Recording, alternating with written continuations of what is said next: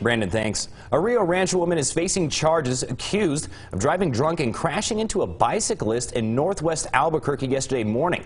As Kai Porter shows us, she's also accused of driving off after the crash.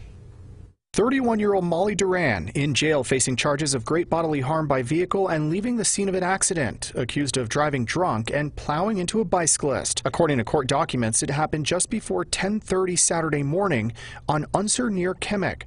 The criminal complaint states the bicyclist was in a designated bicycle lane when Duran's SUV hit him from behind. Quote, he was thrown into the air and over the top of the vehicle before striking his head on the asphalt. Another bicyclist riding with the victim told police the SUV paused after the crash for a few seconds before driving off. Police say they caught up with Duran a short time later at Southern and Unser, noticing significant damage to her windshield and shards of glass in her front seat. Police say Duran smelled like alcohol and failed a breath test.